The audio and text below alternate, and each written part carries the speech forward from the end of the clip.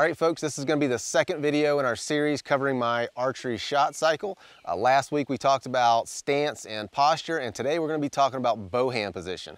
We're going to talk about why that's important, some common mistakes, and then how to avoid them. So we'll see you after the intro.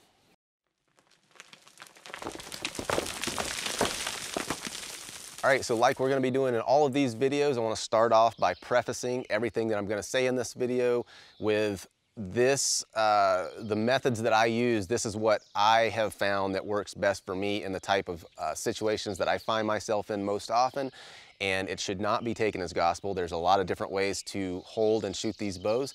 This is just one example, and it might be able to help you. Maybe it won't, maybe it will. So just keep that in mind.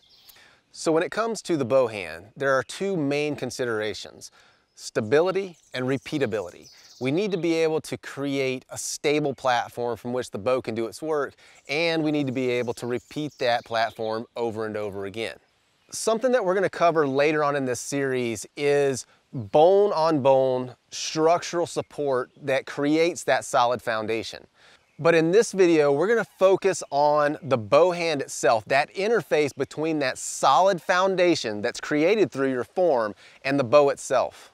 We need to be able to capitalize on that stability, that foundation that you create through good form. And the best way to do that is to hold the bow in such a way that the pressure from the bow is transferred straight into the major bones of the arm. And the way to do that is right through the base of the thumb. So if you take your bow hand and put it out in front of you and just create a V with your thumb and your forefinger, that's about the right position that you want to be in to hold this bow.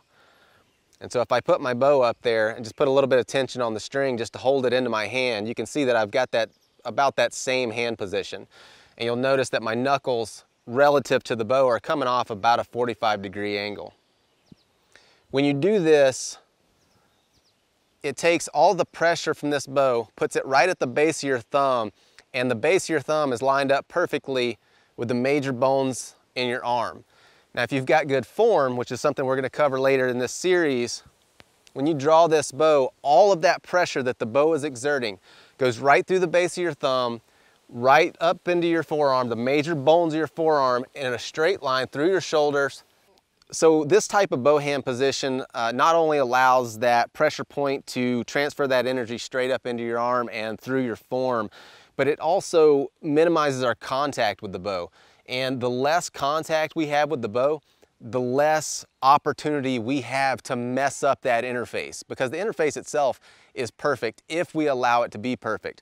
So when we hold our bow like this, if you turn sideways, you can see it a little better. We've got a very solid connection with that bow, meaning that we've got a little bit of padding right here at the base of the thumb, but once you get beyond that, you're straight into heavy bone. And as I said, if you've got good form, all that bone-on-bone structural support is helping you to maintain stability. So the bow hand position is something that's pretty straightforward, but as easy as it seems, it's something that's very easily messed up. And usually that's in one of two ways: either an improper grip or something that's very common and something that I still do on occasion, and that's grabbing the bow when you release the arrow. So one thing that's pretty common, especially with new archers, is when they grab a bow, they grab that thing like an axe handle or something. They've got a hold on it, they're squeezing it, they're grabbing it with their whole hand. And when we do that, when we squeeze that bow and just have a lot of contact with it, we can build up a lot of tension in our forearm and our wrist. And really, when you do that, when you build up tension anywhere in your forearm, in your string hand forearm, you can lose a lot of the benefits that you get from good form. And that's that bone-on-bone structural support that I was talking about. Because when you do that, essentially you make that interface, that connection from your good structure to the bow, you make that a little bit squishy.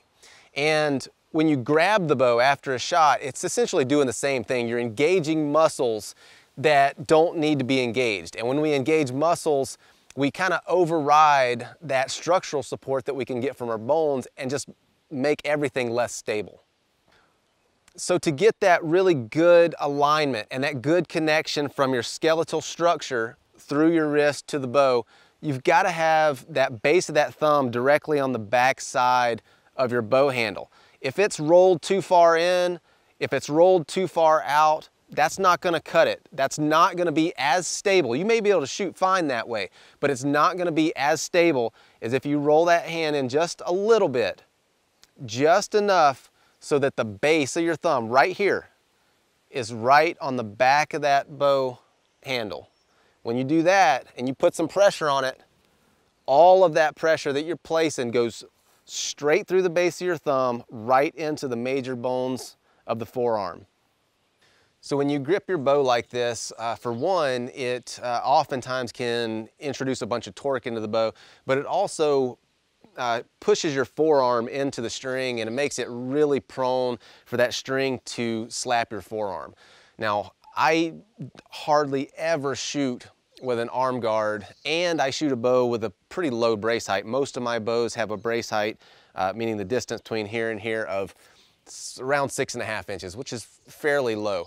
But I still don't have very much trouble with the string slapping my forearm, because I do kick that grip out quite a bit, and that just rolls your forearm out of the way of that string. So all that's good and fine, but if we're not supposed to squeeze the bow, we're not supposed to grab the bow when we shoot, how are we supposed to keep this thing from jumping out of our hands when we shoot the bow?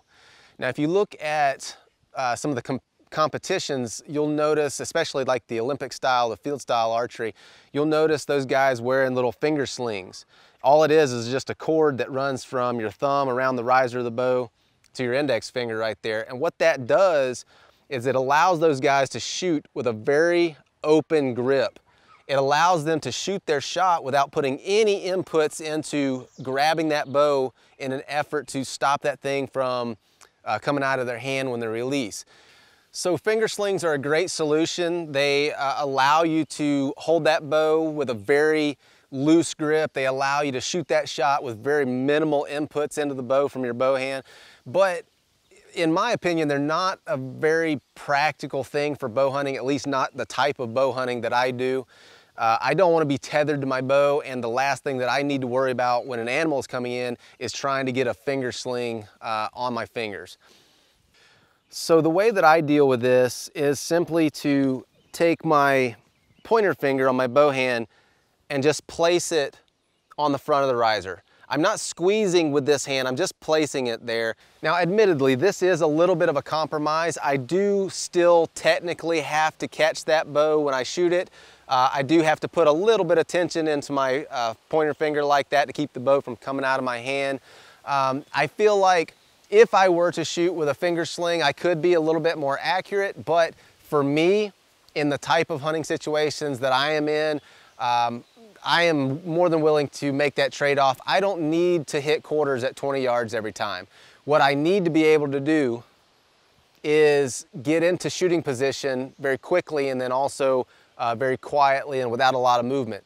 Now, I hunt from the ground a lot, and a lot of times you'll see me standing at the base of trees like this, just with an arrow knocked, you know, hand in a pocket if it's cold or something like that, in a coat pocket. And like this, all I have to do is make those movements right there. If I had a sling on my finger, that wouldn't be practical, it wouldn't be possible. And if I had the sling off of my finger, I'd have to be sitting here trying to fiddle with it to get that thing back on.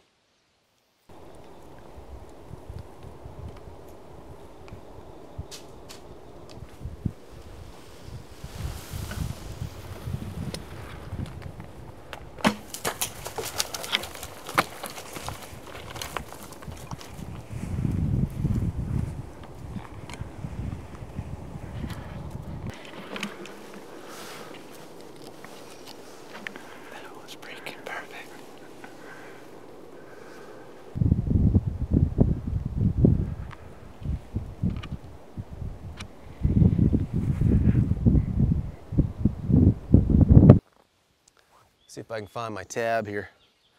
All right, so next week we're going to be covering form, which is the foundation that the rest of this shot is gonna be built on. So if you're not subscribed, go ahead and do that. Make sure you turn on notifications and see if I can hit what we're aiming at here.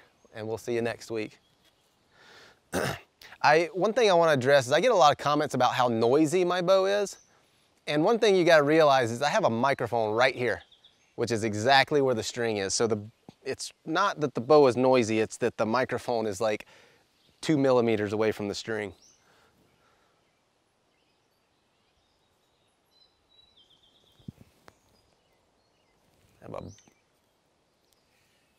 I have a mayfly on my arrow.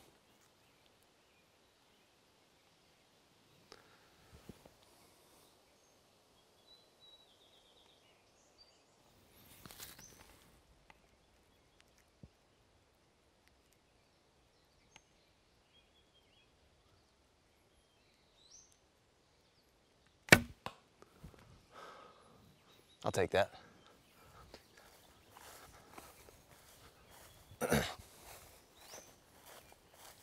"12 ring."